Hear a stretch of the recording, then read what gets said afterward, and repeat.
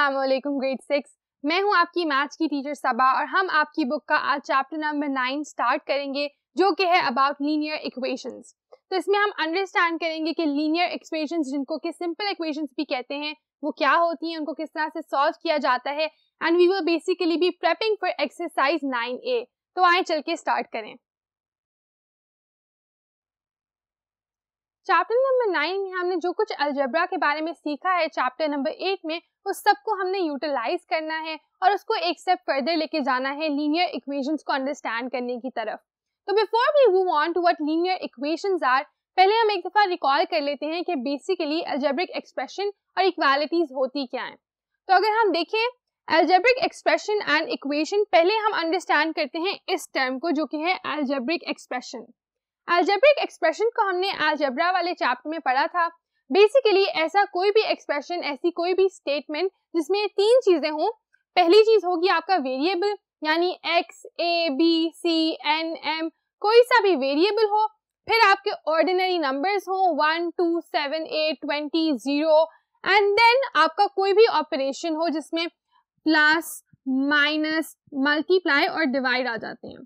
तो इस तरह का कोई भी स्टेटमेंट जो हो जिसमें ये तीनों चीजें शामिल हो उनको हम कह देते हैं algebraic expression.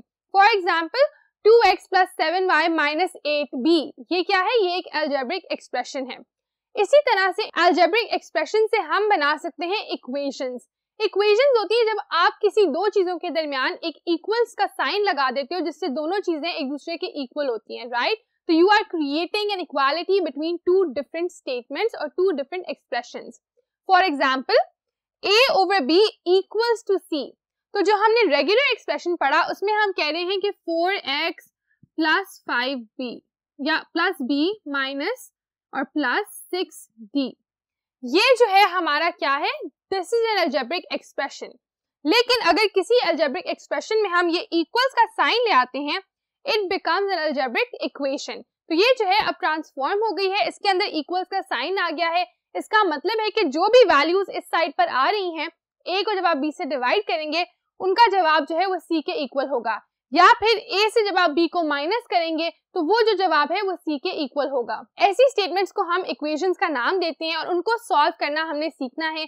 Basically these are called linear equations और simple equations. Let's go C an example. हम एक एग्जांपल को देखते हैं। अगर आप यहाँ पर देखें 5x = 40, तो हमें बता दिया उन्होंने कि 5x की जो वैल्यू है वो इक्वल है 40 के। ये एक अलजेब्रिक एक्सप्रेशन तो है but it is more of an equation.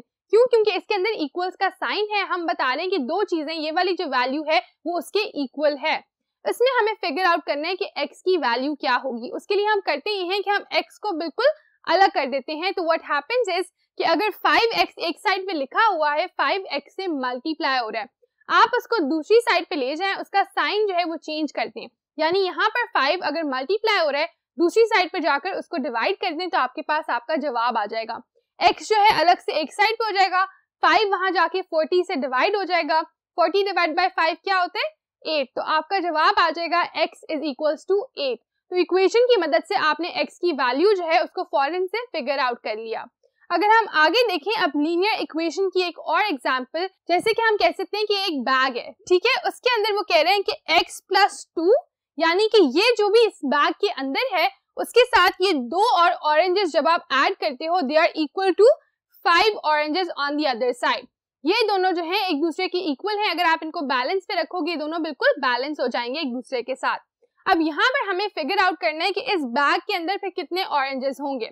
So we know कि 2 ऑरेंजेस बाहर हैं, बैग के अंदर जो भी है उसको हम x कह देते हैं। उसको जब हम प्लस करते हैं 2 के साथ तो हमारे पास ये वाले टोटल ऑरेंजेस आ जाते हैं which are 5 in number। तो इससे हमने अपनी इक्वेशन बना ली कि x + 2 यानी बैग के अंदर जो भी है plus these 2 oranges equals to 5 oranges on the other side। x + 2 = 5 जो है ये हमारी लीनियर अलजेब्रिक इक्वेशन है। क्यों अलजेब्रिक क्यों है? क्योंकि इसके अंदर वेरिएबल भी है x, इसके अंदर ऑर्डिनरी नंबर भी है 2 और इसके अंदर ऑपरेशन भी है प्लस। तो ये जो है हमारी एक लीनियर अलजेब्रिक इक्वेशन है। इसको हम सिंपल इक्वेशन का नाम भी दे सकते हैं। करना क्या होगा आपने? अब आपने सिंपली लिखना है x + 2 = 5। इसको सॉल्व करने के लिए अगेन दो तरीके हैं। या तो आप देखेंगे जो ऐड हो रहा है 2, उसको आप दोनों साइड से सब्ट्रैक्ट कर दो। 2 - 2 0 हो जाएगा, x इज इक्वल टू 5 - 2 3 हो जाएगा। या फिर आप सिंपली साइड चेंज करके जो +2 यहाँ पर है उसको ऑपोजिट साइड पे लेके जाके -2 बना दें, x को अलग कर दें, 5 - 2 से आपका आंसर आ गया 3। तो आपने अपनी इक्वेशन को सॉल्व कर लिया। अब ये तो थी हमारी इक्वेशंस को सॉल्व करने वाली स्ट्रैटेजी। एक और बात होती है कि हम स्टेटमेंट से किस तरह से कन्वर्ट करते हैं हमारे स्टेटमेंट को इनटू इक्वेशन, तो उसको भी चल के देखते हैं after solving another example. Before we can move on to solving another equation, पहले हम देखते हैं कि यहाँ पर हमारे एग्जांपल है 3b - 4 = 20। उन्होंने कहा है इसको सॉल्व करें। ये इक्वेशन क्यों है? क्योंकि इसके दरमियान भी इक्वल्स का साइन है। So if you look at it, 3b - 4 = 20। अगर एक साइड पे -4 हो रहा है, इसका मतलब है कि अगर आप दोनों साइड पे +4 ऐड करोगे तो you will become closer to your variables value. क्यों? क्योंकि अगर आप 3b में से 4 निकाल देते हो तो वो 20 जो है उसके इक्वल हो जाते हैं। दैट मीन्स अगर वही आप 4 20 में ऐड करोगे तो 3b के साथ आप उसको इक्वेट करा सकते हो। तो what you will do is आप दोनों साइड्स में 4 को ऐड कर देंगे। तो इस तरह से अब मैंने 3b - 4 के साथ भी 4 को ऐड किया है, क्योंकि जो 4 सब्ट्रैक्ट हो रहा था उसको मैं दोनों साइड्स पे ऐड करूंगी। फिर मैंने 20 के साथ भी 4 को ऐड कर दिया है। तो मेरे पास जवाब आया है, ये दोनों 4 जो हैं आपस में कैंसिल होके 0 हो जाते हैं। 3b = 20 + 4 24। 3b जो है इज इक्वल्स टू 24। अब मैं b को अगर अलग करना चाहती हूँ तो मैं क्या करूंगी? एक्सीलेंट, मैं अपने 3 को दूसरी साइड पे लेकर जाकर डिवाइड कर दूंगी। तो 24 डिवाइडेड बाय 3 वुड बी 8। इस तरह से x की वैल्यू जो है वो मेरे पास 8 आ जाएगी। इन दिस मैनर हम इक्वेशंस को सॉल्व करते हैं। लाइक आई सेड, एक और तरीका होता है कि आप अपनी स्टेटमेंट से इक्वेशन खुद से बनाते हो। तो आपको इस तरह के बहुत से क्वेश्चंस मिलेंगे जिनमें वो आपको स्टेटमेंट देंगे, कहेंगे अब आप इसको सॉल्व करें, तो आपको इक्वेशन भी खुद से बनानी होगी। उसकी अगर हम एग्जांपल देखें, so the example would be writing an equation from a statement in 30 years Samad will be 6 times as old as he is today. Find his age today. ठीक है, वो क्या कह रहे हैं? वो कह रहे हैं कि आज जो उसकी एज है उससे 30 साल बाद अगर हम चले जाएं तो उसकी एज का 6 गुना जो है वो उसका जवाब आएगा। तो हम उसकी आज वाली एज को पहले एक वेरिएबल देते हैं। फॉर एग्जाम्पल हम उसको x कह देते हैं। Late is as today be x। x में अगर मैं 30 ऐड करती हूँ यानी 30 साल और डालती हूँ, x + 30, तो वो बनता है 6 टाइम्स टुडेज एज, यानी आज की जो हमारी एज है x उसका 6 गुना। तो x + 30 = 6x मेरे पास इक्वेशन आ गई। इसको सॉल्व करने के लिए मैं देखिए यहाँ पर x जो है वो ऐड हो रहा है, मैं उसको दोनों साइड से सब्ट्रैक्ट कर देती हूँ। So what I will do is -x from here and then -x from here as I've written below. x + 30 - x, तो ये दोनों आपस में कैंसिल हो गए। 30 = 6x - x क्या होता है? 5x। तो यहाँ पर ये चला गया और मेरे पास आ गया 30 = 5x। अब यहाँ पर x को इंडिविजुअल करने के लिए मैं 30 को 5 से डिवाइड करूंगी एंड 30 डिवाइड बाय 5 इज 6। तो x की वैल्यू 6 आ गई। अब इसमें डिफरेंस ये था कि मेरे पास पहले अपनी इक्वेशन नहीं थी, मैंने इस स्टेटमेंट को अंडरस्टैंड किया है, इंटरप्रेट किया है, वेरिएबल बनाया कि जी ये वैल्यू को मैं x कह देती हूँ, जो मुझे पता है उसको मैंने फाइंड आउट करना है, दैट विल बी x। ठीक है, और इस तरह से मैं ऐड करती हूँ, डिवाइड करती हूँ, जो जो मुझे इंस्ट्रक्शंस दी गई हैं मेरी स्टेटमेंट में उनको फॉलो करती हूँ। आइए इसकी एक और एग्जांपल भी करके देखें। अब यहाँ पर हम एक और एग्जांपल डिस्कस करेंगे कि आप स्टेटमेंट से किस तरह से इक्वेशन खुद बनाते हैं। तो अगर आप देखें, a wire of a length 48 centimeter is bent to form a rectangle. The length of the rectangle is 3 centimeter less than twice its breadth. Total आपके पास वायर कितनी है? 48 सेंटीमीटर। उसमें से आपने रेक्टेंगल बनाया है। रेक्टेंगल की जो लंबी वाली साइड होती है उसको हम लेंथ कह देते हैं और जो साइड होती है उसको ब्रेड्थ कह देते हैं। अब हम कह रहे हैं कि जो आपकी लेंथ है वो क्या है? वो है 3 centimetre less than what is 2 times of your breadth. तो आपकी लेंथ जो है वो 3 सेंटीमीटर कम है उस नंबर से जो डबल है आपकी ब्रेड्थ का। तो पहले हम ब्रेड्थ को वेरिएबल दे देते हैं, ब्रेड्थ को वेरिएबल दे देते हैं x का।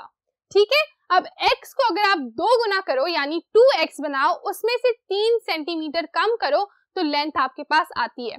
तो 2x में से -3 करने से मुझे मेरी लेंथ पता चलेगी। अब आई डोंट नो कि x की वैल्यू क्या है, लेकिन मुझे ये पता है कि पेरीमीटर इस पूरे का साथ ऐड करते हैं। तो किस तरह से करते हैं वो? आप चारों साइड्स को ऐड कर लेते हो। टोटल लेंथ 48 है, यानी इस पूरे को सिर्फ आप 48 सेंटीमीटर ही इसकी मैक्सिमम पेरीमीटर हो सकती है, क्योंकि जिस वायर से बना है वो 48 सेंटीमीटर की है। तो मैंने लिख दिया कि मेरे पास 48 सेंटीमीटर जो है वो 2 टाइम्स आप इसको करोगे 2x - 3 और 2x - 3, ठीक है, इन दोनों को 2 दफा, क्योंकि इनको ऐड करना है आपस में। So we can 2 × 2x - 3 plus x भी 2 दफा आ जाएगा, उधर भी है और इधर भी है। तो इनको जब मैं ऐड करती हूँ टोटल आता है 48 सेंटीमीटर। ये मैंने क्रिएट की है अपनी इक्वेशन। किस तरह से? क्योंकि मुझे पता है कि इनको मैंने 2-2 दफा ऐड करना है आपस में, तो मेरे पास टोटल अपना पेरीमीटर आ जाएगा। तो जब मैं इसको ऐड करती हूँ अब या सॉल्व करती हूँ, 2 मल्टीप्लाई बाय जो ब्रैकेट के अंदर उससे मल्टीप्लाई करेंगे 2 × 2x 4x, 2 × -3 -6 plus 2x as it is आ जाएगा।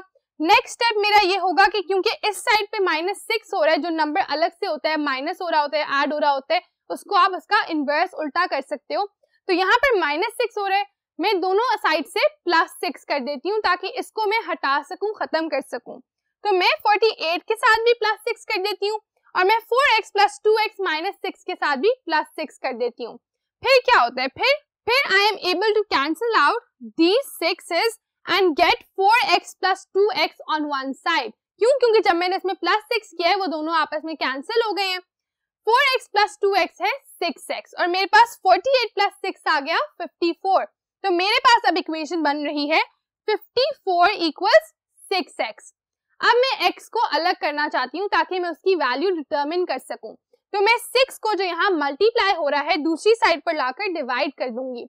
54 / 6 क्या होता है?